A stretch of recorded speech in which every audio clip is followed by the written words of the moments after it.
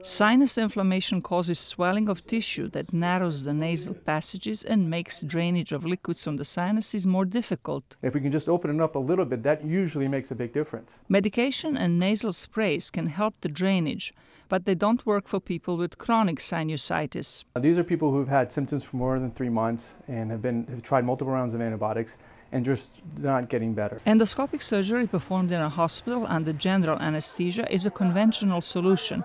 It may require some tissue removal. But now, more and more doctors suggest a less invasive treatment called balloon sinuplasty. The procedure requires only local anesthesia and can be performed in a specialist's office. The doctor inserts a catheter through a nostril and pushes a wire fitted with a tiny lamp through it to determine the right location of the problem area. He then uses a balloon catheter to open the narrow or blocked passage. An occasional sinus infection does not mean the procedure is necessary.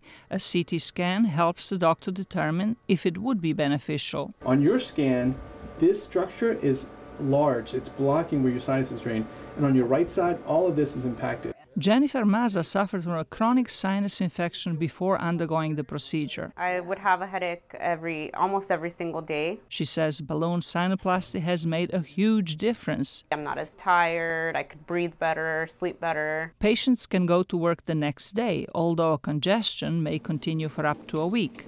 Doctors report a 95% success rate, but say this treatment is not for everyone. For example, people with nasal polyps are not candidates. Zlatica, Hoke, VOA News, Washington. Nice to meet you, man.